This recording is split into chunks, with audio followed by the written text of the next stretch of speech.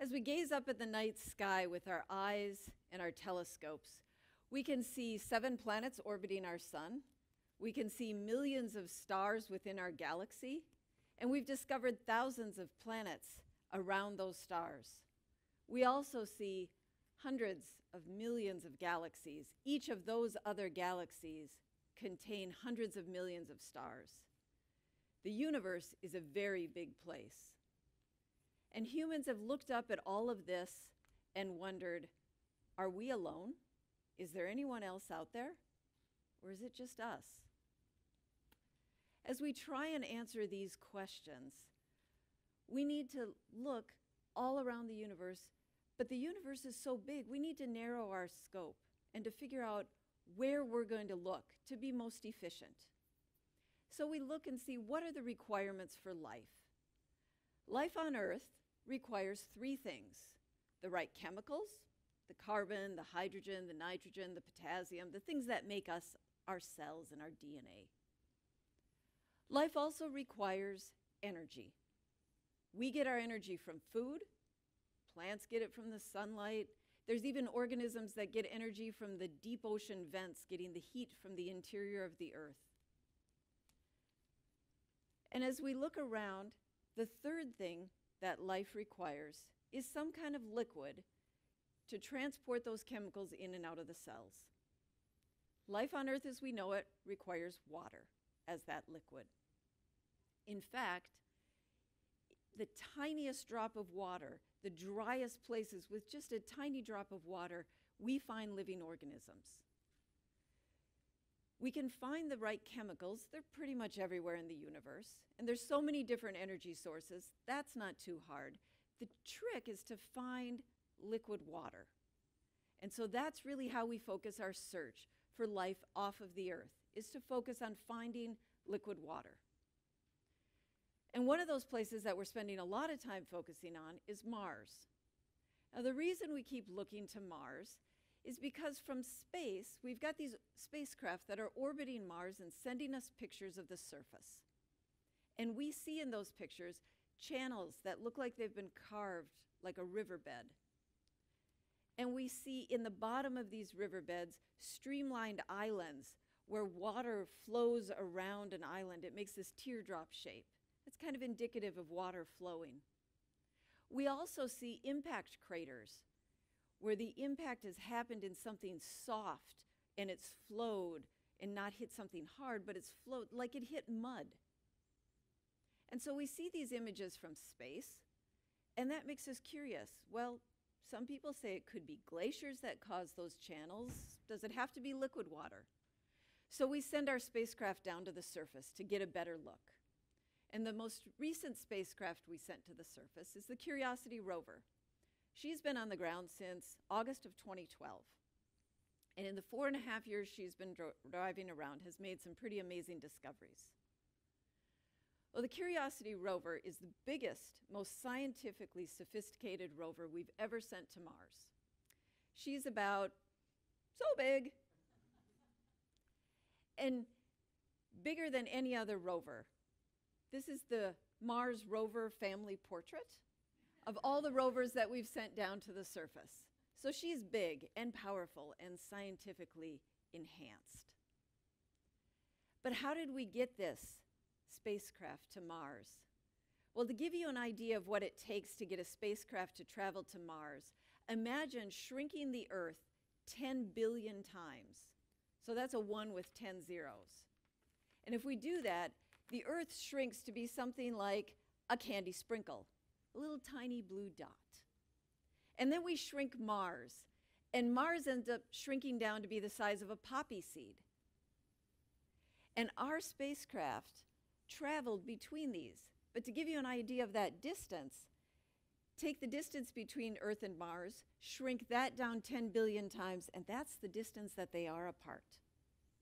So we took our spacecraft from the tiny blue dot, sent it 8 months, traveling at 22,000 miles per hour, traveling 352 million miles to reach a little crater on that tiny dot.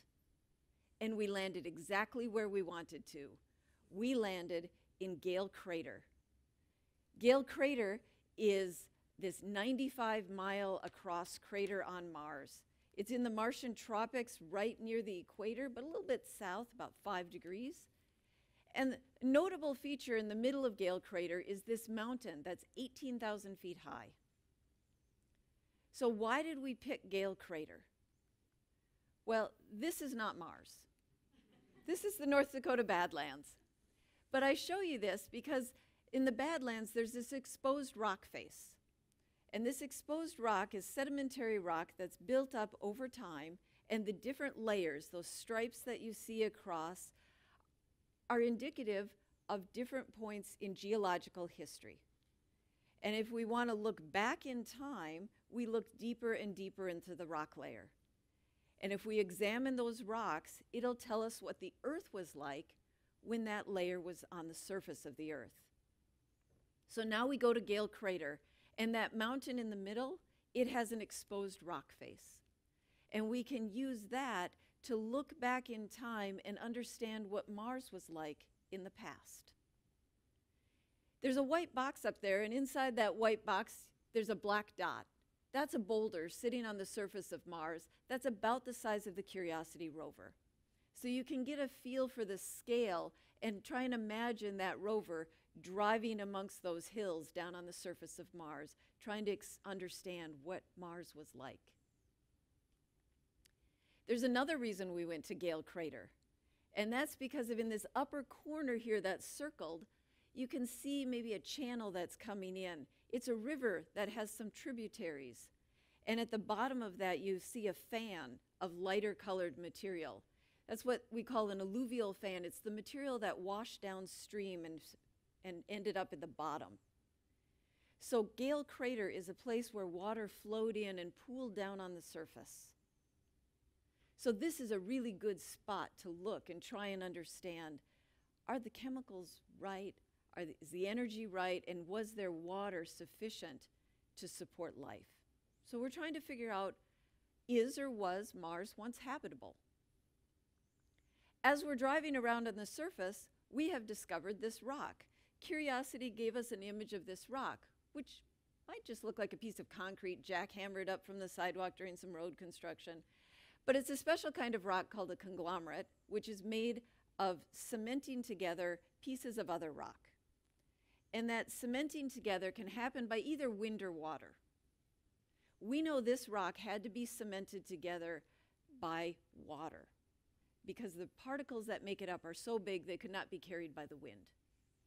In fact, we know this was cemented together by fast-moving water. This rock came from the bottom of a riverbed. So we know that this is a place on Mars that water flowed. On our driving around in Gale Crater, we drove over to a place we named Yellowknife Bay. And this image reminds us of kind of a mud flat. Kind of looks like a mud flat that dried up, that cracked surface.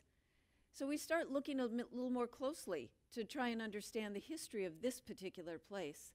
And we look and we see rocks that have these veins, these white veins of calcium sulfate. And calcium sulfate is a mineral that's dissolved in water, and when the water evaporates, it leaves this mineral behind. And so by seeing these white veins, that tells us that water flowed through that rock.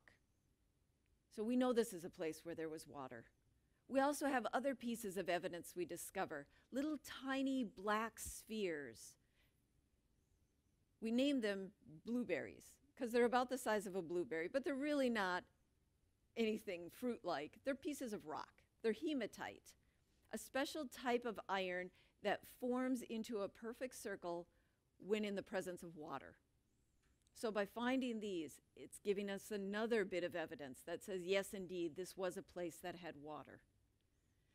So we're so intrigued, we get out our drill, and Curiosity has a drill, and we drill a hole, and we scoop up the drill tailings, and we analyze that. And what we find is that the rocks at this place are actually a type of clay that's only found in fresh water, which is unique discovery to this rover because other rovers have found that there was water on Mars, but it was more acidic, like a battery acid. This was fresh water, and it was wet for long periods of time in order to make this particular type of clay. Where we are on Mars is a dried lake bed. It's the kind of place that would be perfect. Should life have arisen on Mars, it would have been in a place like this. As we look at those drill tailings coming from the rocks, one thing that we've discovered is we've found organic molecules preserved in those rocks, which is pretty intriguing. We don't know that those organic molecules came from any living organism or that they were left by any living organism, but it piques our interest and keeps us exploring. And so what we're doing today is driving around on the foothills at the base of Mount Sharp, trying to understand the past of Mars. And we'll continue to do this into the future with that quest to understand, is there or was there ever life on Mars? Now today, Mars is a very cold and dry place. But 3.5 billion years ago, it was a warmer, wet place, much like the Earth. A place where all the ingredients for life came together and life is abundant. But is this the only place where there's life? As Carl Sagan said, the universe is a very big place. If it's just us, it's an awful waste of space. Thank you.